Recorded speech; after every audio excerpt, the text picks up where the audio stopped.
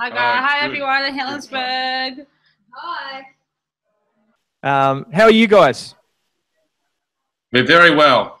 Very sore after a lot of surfing. All the surfing. We've been doing a surf camp on the weekend. Not me personally, but Mike has been coordinating a surf camp. Mike Crofts there in the background. They've come to serve with us for the last 2 weeks. And it's been a real blessing. And we took away about 20 young people on the weekend, all of whom have never actually learned how to surf before. And it was a great time of ministry and blessing. And also lots of people learned how to surf for the first time. So that's really exciting. Yeah. Awesome. Now, a couple of really important questions. How far are you guys away from the beach? And Crofty, maybe you can tell us, what's the surf like there? We're about 45 k's from Figueira de Foz and Cabdel, which are 2 of the major surf spots in this region. The surf has varied from up to 2 meters down to about 6 inches.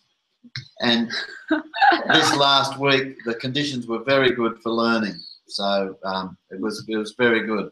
One tip you've been telling them, mate, what's the one thing they need to do? Use the wave's energy and don't fight the wave. All right. Now tell us how this came about. How did the surf camp come about, and how did you get to this point of running a surf camp over there? Well, we knew that the Crofts were coming, and we thought, how can we use this great couple in order to reach people who don't know Jesus at the University of Coimbra? And so we thought of this idea of learning to surf, because a lot of people would love to surf in Portugal but never have had the opportunity. And so we thought, well, let's have a learn to surf camp and also have a component where we could share the gospel with people on the weekend. So it's all just really come together. The Crofts have been amazing. It hasn't really mattered that they only speak English, because a lot of the kids here speak English as well. And when they've had to operate through translation, they've been very patient. So yeah, it's been a really good time. We're involved with university students who are studying at the university here. Most are already believers, but some aren't. And so there's a number of activities that we do with them. And Mike and Trish have been great in fitting in with the programs that have already happened as well. So they've done a seminar for our students on relationships and marriage. And they've also got alongside our students with just encouraging them and seeking to mentor them to live a life worthy of the gospel. And it's been great. Yeah. Yeah. Tell us, we've been in and out of hearing from you guys in terms of the university ministry there generally. Can you give us a bit of an update on how things are going generally, and how you're going with talking to people about the gospel generally? Yeah, it's going pretty well. Like, we've had a really good year. The leadership team that we've had of students have been very good, and they've certainly developed as Christian leaders. We're thinking that maybe we could be reaching out to more unbelievers than we are at the moment, but we give thanks that we think at least 2 unbelievers have come to know Jesus through this last semester. So their names are Tatiana and Deborah. So 2 girls.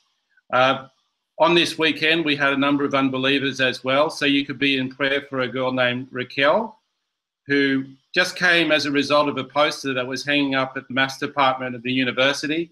Didn't know anybody, came along, has kind of a Catholic background, but is certainly not in any way practicing or going to church or anything like that.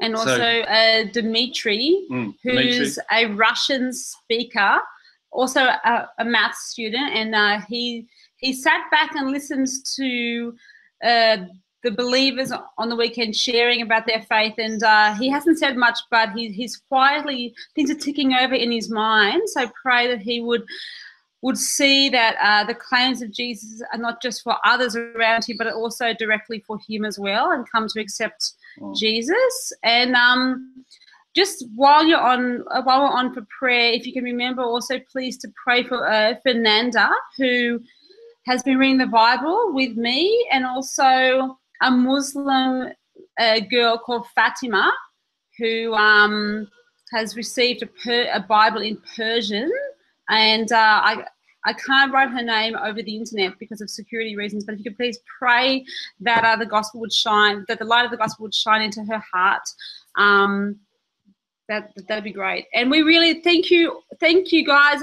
We know that you guys do pray for us, and sometimes it seems like we seem so far away. It's hard to know what to pray, but God hears your prayers, and your prayers are being answered, and we feel strengthened and encouraged by you guys. So thank you so much. Thank you for those who went to the prayer breakfast. I think it was 2 Saturdays ago as well. That's awesome. Thank you. Yeah. Brilliant. You guys want to say anything? Mike and Trisha. Mike and Trish, how are you guys going? We're having just the most wonderful time here. You mentioned the students. We feel somewhat inferior. Most of them are on their second degree. Dimitri, who was mentioned, is doing postdoctoral work in mathematics, and so we had no idea what he was talking about, but it was very, very interesting. Square root of 64 and all that. Yeah, good. It's been brilliant having translated conversations. It's just been brilliant. We've enjoyed it immensely, and the questions about our faith and our life as Christians it's been intense but really encouraging. Yes. Can you tell us about one of those conversations in particular? I'll tell you a small one. On the Saturday afternoon at the surf camp, one of the young women, Gabby, she's very keen. She's planning a mission trip to Cyprus, and she was just talking about how do you know the direction that God wants you to go. She has a heart for mission, and we're just chatting away, and I was saying that sometimes it's could be just circumstance. You just go along and try and follow, and it could be something, just a natural progression. And I also shared about how the Moyas went to Tanzania. Someone told them, and it just became a burning desire that God was compelling them to go. So conversations like that have just been wonderful. The people are so warm, and from many nations, not just Portugal. At the camp there was a fellow from Angola, a girl from Italy, people from Brazil. So it's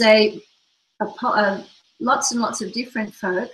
And I'm encouraged that these intelligent, mature, committed people will become leaders in their communities and perhaps in another country. So the work of GBU, I think it's invaluable. It's wonderful.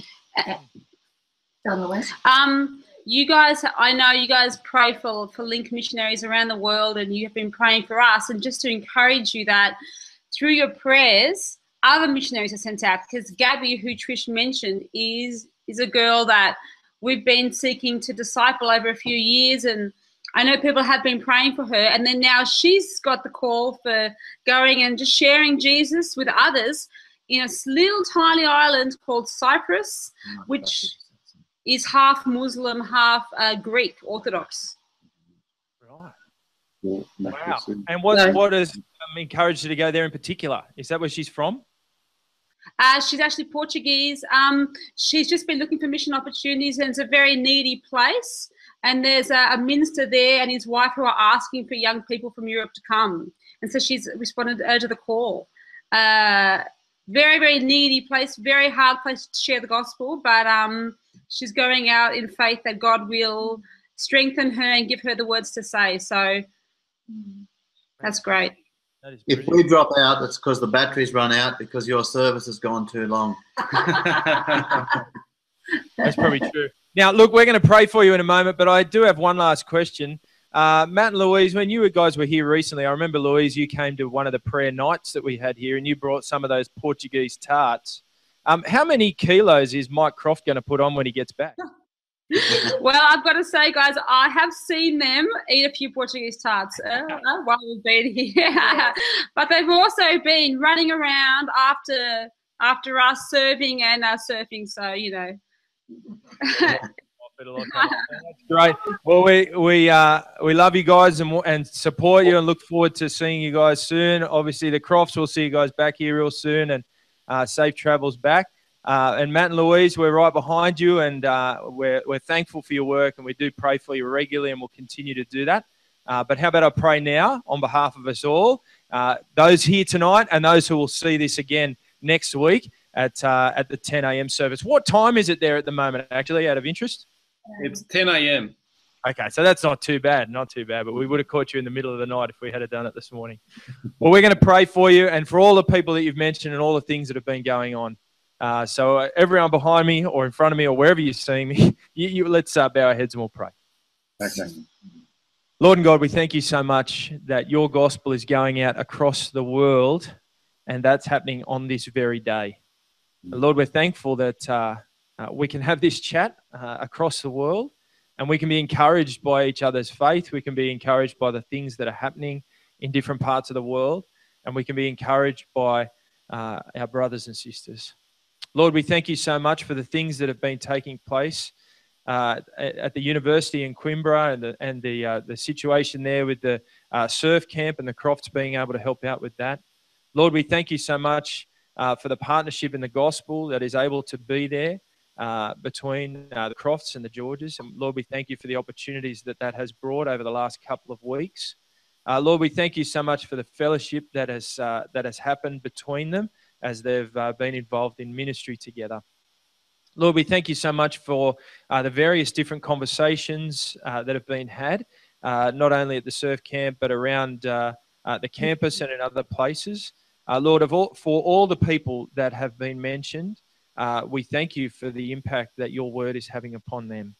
We pray, please, Lord, that you would continue to impact people, and that these people who have been mentioned today would be people who continue to investigate who you are by digging into your word more and more.